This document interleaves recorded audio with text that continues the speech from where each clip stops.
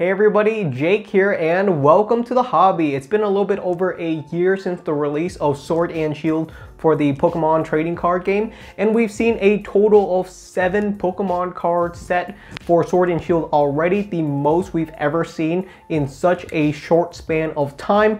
And a lot of people were thinking that Pokemon fatigue would set in sometime at the end of last year, but it hasn't. Pokemon has continued to become a popular hobby, and so I think it's a good time for us to look back at all of the Sword and Shield set that has been released and just see which one ranks the best among all of these through some basic analysis. I think it'll be a lot of fun to see how these sets compare to one another. I'm sure you have some favorites, so I'm sure you'll want to know where they end up on the list. In last place as the weakest Sword and Shield Pokemon card set, and keep this in mind with a grain of salt because all of these sets are really solid. I feel like we haven't really seen a poor or weak or bad Pokemon card set in a very long time, so it was actually very challenging to rank all of these Pokemon card set. But the weakest Sword and Shield set in my mind is got to be Rebel Clash. Doing some deep digging into the whole entire set, comparing all of the cards from this set, and it does show that Rebel Clash is a little bit weak when it comes to the cards in the set. There are a few full art trainer cards that are kind of desirable, such as Sonia and Boss's Order, Giovanni, really iconic villain from the Pokemon series. But in general, I feel like this set is just missing just a little bit more. It just needed a little extra push for it to become a really solid set. There's just not really a chase card inside of this set. There's a highly desirable gold Frostmoth card, really gorgeous artwork. But in general, I think that most people would agree that Rebel Clash is just a little bit more lackluster compared to all the other Sword and Shield sets that we've seen so far. It's just missing a little bit something. All the other sets seem to have some more desirable cards, some more interesting cards. So Rebel Clash, unfortunately, has to be the weakest of all of the Sword and Shield sets. Next up in my list for the best Sword and Shield set, we have probably a controversial set, and that is Darkness Ablaze. Some people are going to think that I placed this set way too low, but hear me out on why is it placed just slightly above Rebel Clash, because I think some people might think Darkness Ablaze should be far higher. When looking at this set, I realized pretty quickly that it's actually kind of a weak set. There is a Charizard VMAX in this set as the chase card, and no one should ever underestimate Charizard. But outside of Charizard, this set is missing a lot of other middle-of-the-road kind of cards. There aren't any other really desirable chase cards inside of this set. There's a Gold Rillaboom, which is pretty cool. That's actually my chase card from Darkness Ablaze. Never pulled it. I did pull the Charizard VMAX, so that's pretty neat. But in general, I think this set just needs a little bit more. There's just no full art trainers in this set that are really desirable, which is actually something that Rebel Clash has a plus over compared to Darkness Ablaze. And another big issue with Darkness Ablaze is that there are what I would consider rarer or more desirable Charizard from Sword and Shield than the Charizard VMAX from Darkness Ablaze. There's of course the secret rare Charizard VMAX from Champion's Path, and there's the shiny Charizard VMAX from Shining Fates. So there are even bigger, badder, and more expensive Charizard than the one in Darkness Ablaze. So I think this set is going to get a little bit overshadowed in the next couple of years. If people want to go Charizard hunting, they're probably going to pick those other sets over Darkness Ablaze. And if you want full art trainers, you're probably going to pick other sets as well. So there's just not a lot of cards that Darkness Ablaze has going for it outside of the Charizard. I think it's missing those middle-of-the-road cards, whereas Rebel Clash is missing a really good chase cards. So these two sets combined would have made one amazing set, but of course they have their own issues with each one. Next up on my list for the best Sword and Shield sets, we have Battle Styles, the most recent set to be released. This is actually a really solid middle-of-the-road kind of set. I have very little to really complain about with Battle Styles.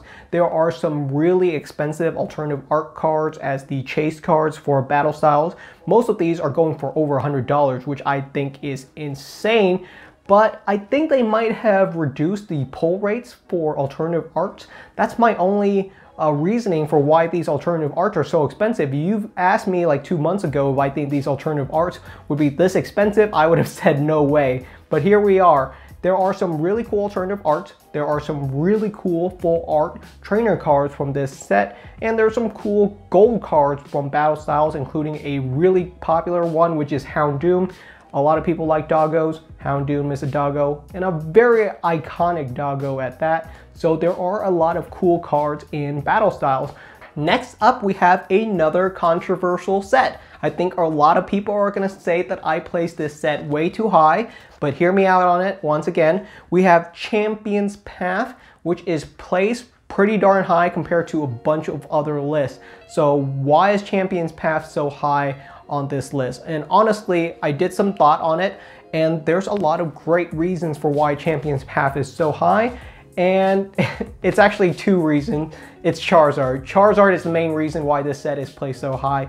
I'm not a huge Charizard collector, but I know a lot of people are. I know how desirable and popular Charizard is in the trading card game. So in general, I think Champion's Path is going to be one of those really solid set 5 years down the line.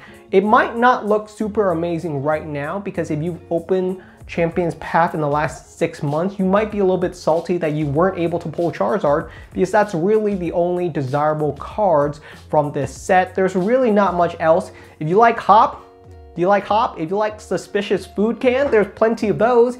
If you open up Champion's Path, you're gonna see a lot of duplicate cards again and again and again, because it's such a small set, and I think that's what has a lot of people irritable. But once again, I say never underestimate Charizard. The power of Charizard is really, really powerful, and 5 years down the line, I think a lot of people are gonna slowly change their mind about how good of a set Champion's Path really is. It's a small set, but we have had small sets in the past. Shining Legends is a really small set. It's got like 70 cards, same as Champion's Path, but of course everyone loves Shining Legends nowadays, so I think Champion's Path could go down that route. And of course, the Elite Trainer box for Champion's Path has a really gorgeous Charizard design. You very rarely ever see Charizards on Elite Trainer boxes, and when he is on there or she's on there, they always do really well. So in general, yes, Champion's Path as a set is a little bit weak unless you're chasing Charizard, then it might be really fun for you. But in general, this is a set that I think people are going to look back at and are going to continuously find more and more interesting later down the line. Next up, we have another controversial pick, or at least what I think is controversial, and that is base set Sword and Shield. That's right, I'm placing base set Sword and Shield over all of the prior sets on this list. So why is base set Sword and Shield so high? And I didn't think I would place it this high, but looking over the set list, base set Sword and Shield is really, really solid. There's a couple of other reasons, and I'll go into those as well.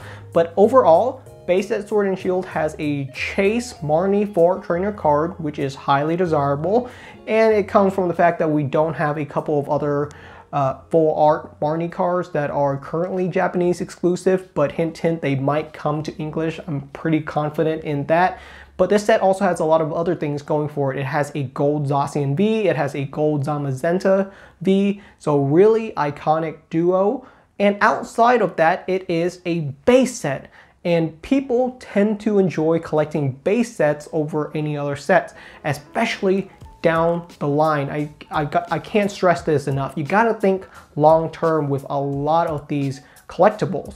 And what I think is going to happen is 5 to 10 years down the line, most collectors aren't going to be collecting every single set. There's just too many sets for people to collect. So what would a reasonable collector really do? A reasonable collector would say, well, I'm gonna collect all the base sets. So give me X and Y base set booster box, Sun and Moon base set booster box, and Sword and Shield base set booster box. So that will be my collection. They're gonna look great on display. You can see every single one of the generations, and it's gonna look really solid. You're probably not gonna collect every single set because 10 years down the line, most of these sets kind of blend in together. They kind of become obscure. It's kind of hard to tell what cards in what. Most people won't really remember anymore. But in general, everyone remembers the base set, and Sword and Shield has a really iconic base set with all of the main features there. You got Zacian, Zamazenta, and Marnie. So everything that's really super iconic about Sword and Shield is in this set. It even has all of the starter Pokemons as well. So there's everything that you would want from Sword and Shield in a neat little bow package. And I think long term, base set Sword and Shield is going to do really well. Next up on my list, we have Vivid Voltage. Really good set. There's very little to complain about Vivid Voltage. It's such a good set. There's so many things going for it, right? You got the $400 Chase Fat Pikachu card that everyone loves, but there's also a ton of middle of the road cards, and I can't stress this enough. You really need a bunch of middle of the road cards for a set to be good, because you're probably not gonna pull the Fat Pikachu, so you might have to settle for some other cards. And there's plenty of good cards from Vivid Voltage, plenty of desirable cards. In fact, I looked it up and there's over 30 cards that are valued at $10 or more on TCG Player, which is really good. That's a lot of cards over $10. Most of these other sets don't even have 10 cards over $10. So having 30 is a really wild number, and it really goes to show how good of a set Vivid Voltage is overall. There's a ton of iconic full art trainer cards from this set, all of the popular trainers from the Sword and Shield game. We got Bee, we got Nessa, we got Leon, so a bunch of the popular ones. But there's a bunch of other popular cards inside of this set. Even the full art Pikachu is a really hot card. All of the full art cards in all these sets are doing really well. And Vivid Voltage has amazing rare cards as well. So just keep stacking and stacking all the amazing stuff inside of this set. So yeah, Vivid Voltage, a really hot set. I have a couple of Vivid Voltage Elite Trainer boxes that I have stowed away. I kind of missed out on a couple of other Elite Trainer boxes in the past, and I do not want to miss out on Vivid Voltage because I think the Elite Trainer box especially will do really well long term. So I have a couple of those, and if I practice what I preach, then holding them long term, I think they will do extremely well. Next up, we have our final set on this list, and that is Shining Fates. Some people are going to put Vivid Voltage over Shining Fates, and I think that's completely okay. But after doing my analysis and reviewing all the cards in these sets, I feel like Shining Fates has an edge over Vivid Voltage. It's like Vivid Voltage, but plus. It's even better than Vivid Voltage in a lot of categories. So how is it better? Shining Fates, very similar to Vivid Voltage, has a ton of really cool full art trainer cards, but it also has a Chase Charizard card. It also has a shiny VMAX subset. It also has amazing rares. It also has gold rares. It has a bunch of additional stuff in this set as well. The pull rates for Shining Fates is probably the best pull rates I've ever seen in any English release set.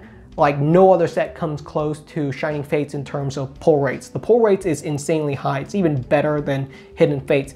And I've done a comparison of the pull rates, and Shining Fates does stand above Hidden Fates. And the big reason for that, I think, is because the Shining Fates subset is so large. There's over 100 shiny cards inside of this set, and a lot of desirable ones too.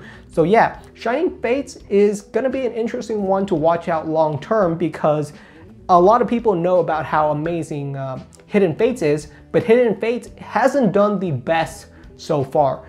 The best performing Sun and Moon era set is actually Team Up, and there's a lot of reasons for that, but I think the best performing Sword and Shield set is also going to be just a regular run-of-the-mill set. It's not going to be one of the special set. In the short run at least. And I think that's going to be an interesting watch to see like which one is going to outpace the other one. Is Shining Fates going to outpace Vivid Voltage, or is Vivid Voltage going to outpace Shining Fates? Down the line, it's going to be a really close race. I think they might be neck and neck for a little bit of while. I think Vivid Voltage is off to a much better start than Shining Fates. Shining Fates is still being heavily printed. There's more stock coming of Shining Fates over the next couple of months, but it looks like restocks of Vivid Voltage has kind of dwindled. I'm very confident that the Pokemon Company is going to reprint more Vivid Voltage. So it's really going to be interesting down the line to see which one of these two sets is going to outpace the other one. I do think Vivid Voltage is going to be off to a better start at the beginning of the race, sort of saying it. But if my analogy continues, I do think Shining Fates will catch up and will eventually outpace Vivid Voltage in the long term. Alright everybody, that's the end of today's list. If you guys agree or disagree with any of my points, be sure to let me know down in the comments, because I do read every single comment on all my videos. And if you'd like to purchase any of the products from this list, then be sure to check out TCG Player down in the description. All of their products are currently at market price, so it would be really cool if you guys would like to collect any of these additional items for your own collection. Thank you so much for watching, and I will see you guys next time.